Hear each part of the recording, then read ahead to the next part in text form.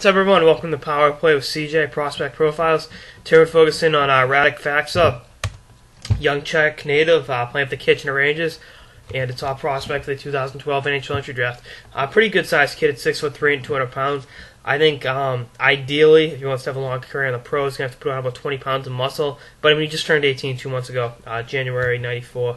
So, that'll come with time. I'm not too worried about that. I think the way he plays the game, his high hockey IQ, and his we'll talk about his numbers in a second, and the way he understands the nuances of playing defensive hockey at a young age will definitely help him more than 20 pounds of muscle ever would.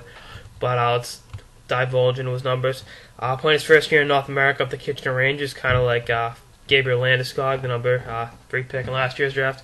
Or was he number? Yeah, it was number 2 or 3 pick, Landeskog.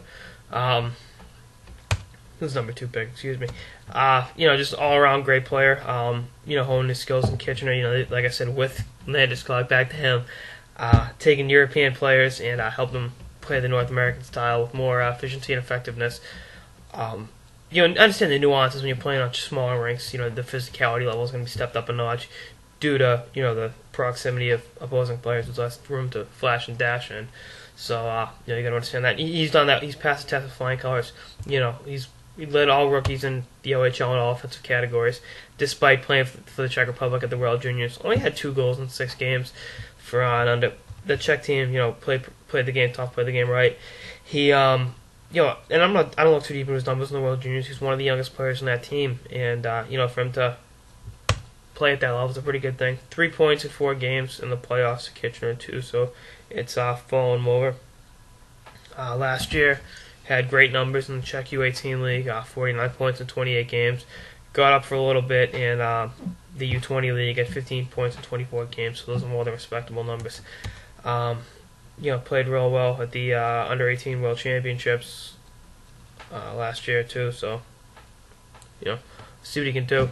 NHL player comparisons, I think I said Gabriel Landeskog's name about 4 times in this segment. I don't think that's a right thing. I think Landeskog is a little bit more taken up the middle. I think he's got that same drive to the net ability, the power forward upside with his size, but I think he's more a flash and dash guy.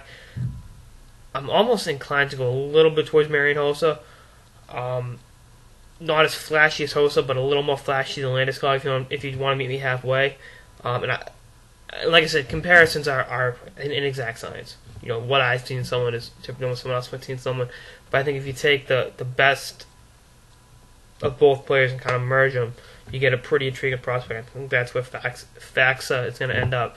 And, I think he'll be definitely a top 20 pick, maybe even the top 12. You know what I mean? You can use young forwards with this kind of upside. I think it'd be a good fit for the Washington Capitals. I think a player that understands the game like this kid can. I think he's got second line upside. Maybe play him with Cody Eakin down the line. That would be a very intriguing line for the Washington Capitals. They got 2 picks in the top 12 anyway, depending upon how it all breaks down for them this year. I think definitely him and Cody Eakin be a great line combo. So he can kill penalties too. Cody Eakin's got top 6 upside and plays a sound 2-way game. So I think 2 of them together would be a hell of a duo with any winger to complement Ovi and the flash and dash players on the top couple lines. But I'll see how it all shakes up. That's it for this episode of the Power Play with CJ Prospect Profiles on Kitchener Rangers center/winger Radek Faksa. Stay tuned for more episodes throughout the season. Later, guys.